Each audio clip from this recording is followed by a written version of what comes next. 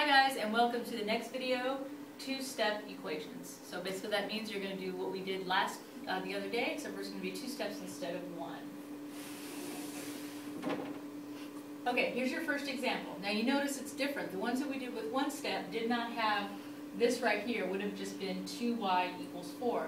But we've added this second number, this constant, okay? So same rules apply. You still want to get your variable by itself, but in order to do that, you need to get rid of something first, and what you need to get rid of is this positive 6. So you still use the same rules. You're going to use your inverse operations. So to get rid of the positive 6, you're going to subtract 6, and because you have your equal sign here, remember, if you do something on this side, you have to do it on that side. Okay? My 2y, remember talking about like terms, 2y can't combine with anything, so we're just going to carry this down. Positive 6 minus 6 gives us 0. And now we've got 4 minus 6, which we know is negative 2. So if you notice, we've gone from 2 steps, I did my one step here, and now I'm at a simple equation like we did before, just a simple one-step equation. So now we've got 2 multiplied by y equals negative 2. And we're going to use inverse operations. The inverse of multiplication is division, so we divide this side by 2. We have to divide that side by 2. Okay? Our 2's cancel each other out to become 1. So we're left with just y, and negative 2 divided by 2 gives us, remember our integer rules, a negative by a positive gives us a negative, and our answer is negative 1. So then what you'd want to do is take this number and plug it back in over here to see if it works. So if we plug in a negative 1 for the y, we would get 2 times negative 1 plus 6 equals 4. 2 times negative 1 is negative 2. Plus 6 equals 4, and we know that negative 2 plus 6 is 4. So that means that that one works, and it is the solution to our problem. Okay? Let's go ahead and try another one. Okay? Looks exactly the same as the other one. The only difference is that it's got a negative sign up there. It's not going to change anything that we do. We're still trying to isolate the variable, right? Remember, this is connected to the variable, so we don't want to do anything to that yet. We need to get rid of our constant, which is a positive 3. So to do that, you're going to subtract 3, right? Inverse operations. Do it on both sides. Okay, our negative 2x can't combine with anything, so we just bring that down. Plus 3 minus 3 gives us 0. Bring down our equal sign, and then we have 9 minus 3, which is 6. Now we've gone from a 2-step to a 1-step, right? This is multiplication, negative 2 times x. Inverse operation is division, so you divide by negative 2. Divide this side by negative 2. Okay, remember, you have to divide it by the same number. You have to include that sign, because if you don't, then you're going to end up with a negative variable. You have to cancel this out to equal a positive 1. So these cancel out, and you're left with x. And then 6 divided by negative 2 is negative 3. Okay? So then we take it with this and we would just plug it in to see if it works. So now we have negative 2 times negative 3 plus 3 equals 9. Negative 2 times negative 3 gives us a positive 6 plus 3 equals 9. And 6 plus 3 is 9. So we know that that one works. Okay? Okay, now we're going to move on to one that's a little bit different. Not necessarily more difficult, but just looks different. Okay? We still have a 2-step equation. Okay? It looks the same. It still has a variable attached to a number, the coefficient, right? But we still need to get this variable by itself. So in order to do that, we're going to do the same thing. We still have to get rid of this negative 8. Okay? To get rid of the negative 8, remember the inverse operation is adding, so we're going to do plus 8. If we add 8 to this side, we have to add 8 to that side.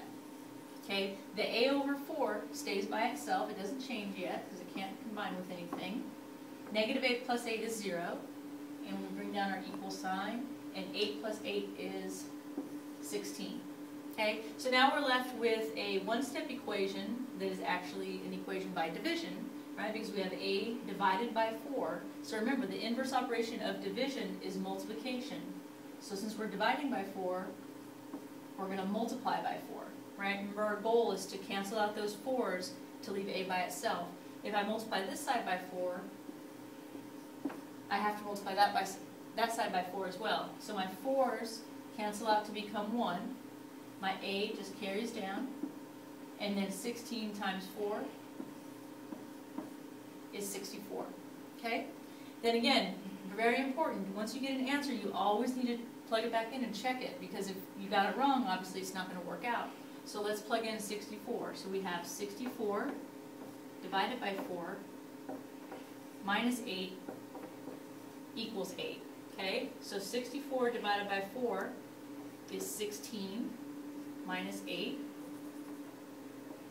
equals 8. And we know that 16 minus 8 is 8. So that works. That means we got the right answer. Okay? We'll move on to our last example. Okay, if you want to, go ahead and pause the video right now and see if you can work it out on your own. If not, I'm going to go ahead and work it out. And if you need another guided example. Okay, same problem. Remember, you'll start to notice that all of these equations start to look the same. It's the same process. The only thing that changes is whether or not numbers are negative or positive, or what kind of numbers that they are. So same thing, we need to get this m, this variable, isolated by itself. So that means anything that's not attached to the variable we need to get rid of. Okay? So positive 4, inverse operation, is negative 4. So if we have a negative 4 on this side, we have to keep it balanced and have a negative 4 on that side. So 10 minus 4 gives us 6. The m divided by negative 2 stays the same because it can't combine with anything.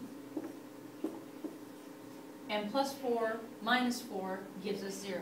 Okay? So now we're back here to our one-step equation by division. So m divided by negative 2 gives us 6. We need to get rid of this negative 2. So the inverse, the inverse operation of division is multiplication. So remember, we're going to multiply by negative 2, not just 2. So we have negative 2 over 1. If we multiply this side by negative 2, we have to multiply that side by negative 2. Okay? Negative 2 times 6 is negative 12. And these negative 2's cancel out to give us 1, and we're left just with m. Okay? So that means that m is equal to negative 12. So let's go ahead and we're going to plug it back in to make sure that it works. Okay? So that means we have 10 equals negative 12 divided by negative 2 plus 4. All I did was plug in negative 12 for m. So now I have 10 equals negative 12 divided by negative 2 is 6 plus 4, and we know that 6 plus 4 is equal to 10. So that means that that answer works. Okay? All right, we have one last question for you, and this one we're not going to do on camera. So what you're going to need to do is below the video, scroll down when you're done, look at the Google form, and you're going to solve this, and you're going to put your answer, fill in all the right places, and then you're going to answer this equation. So your answer should be in the form x equals whatever the answer happens to be. If it's a positive number, if it's a negative number, if it's a fraction. Okay, so solve this equation just like we did on the video and submit it on your Google form so we know that you watched it and that you understand. If there's any other problems that you have, please go back, look at the video, and come into class tomorrow with any questions that you may have. All right, have a good night, guys.